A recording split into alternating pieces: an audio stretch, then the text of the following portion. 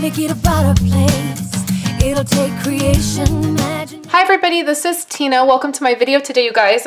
I'm going to be making a swap card. I'm headed to San Diego this weekend for the OnStage event with Stampin UP, and I'm making swap cards to swap with everybody. And when you make swap cards, you usually just make card fronts, and then you swap those. You make a bunch of the same, or in my case, I'm making, you know, 10 or 12 of each design, and then you come home with a whole bunch of different cards. And I will be definitely sharing that with you guys when I get back. But today I thought I would make this card for you guys. I'm going to be using this stamp set, Mixed Borders, and then we're going to be using the ink Sweet Sugar Plum, which is not one of my favorite colors, but it coordinates with my designer paper.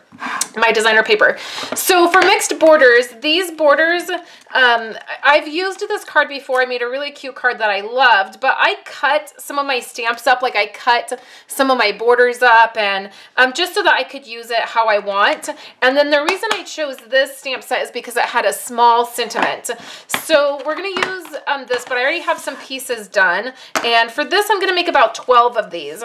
So I like to get full cards, like full, you know, not just a card front. Like this would be a card front, and then you could attach it to a card base.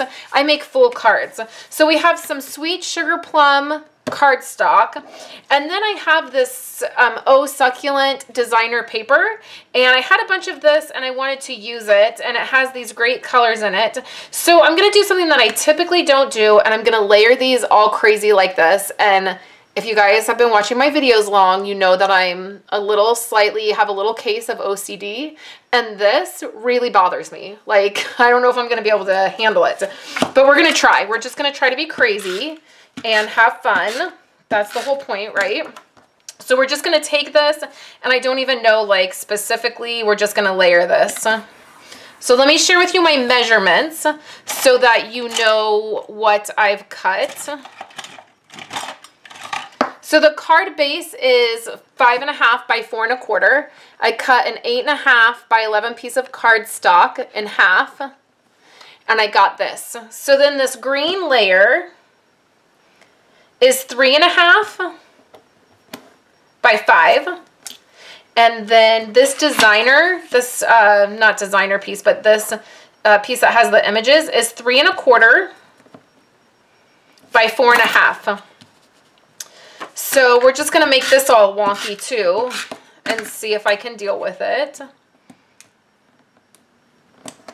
Okay, so here's our wonky looking card.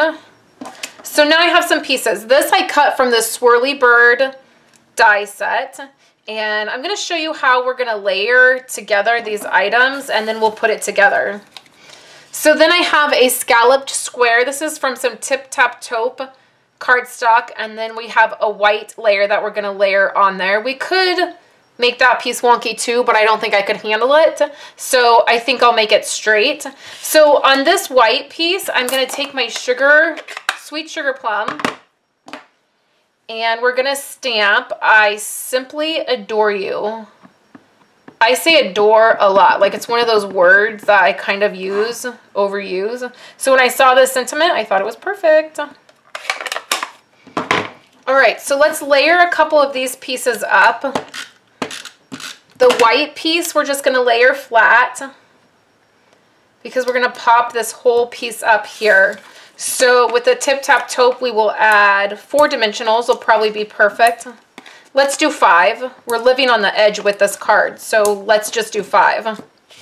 Okay, so then we're going to take this piece right here, and we're going to have to use some liquid glue.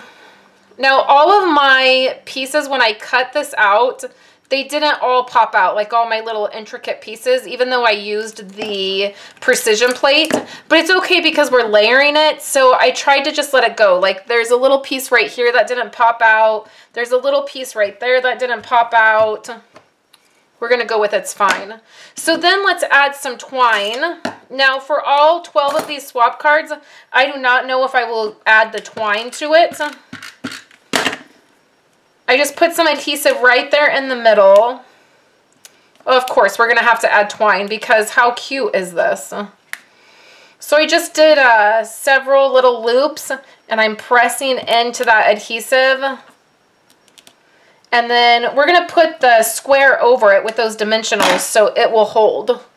So we're right here. I keep wanting to turn it because the cardstock's all crazy looking.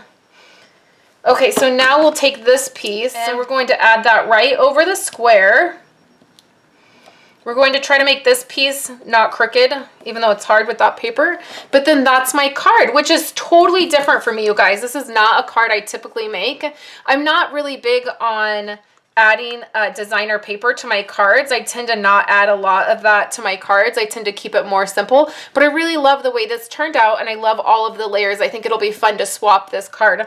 So thank you guys so much for hanging out with me today and checking out my card. There will be no video on Tuesday, but there will be a video on Wednesday and Friday. So you'll want to make sure that you check those out. And then also make sure you're following me on Instagram because I will be doing Instagram photos and stories of my trip coming up this weekend to the OnStage local with Stampin' UP. So thank you guys so much and I will talk to you guys later.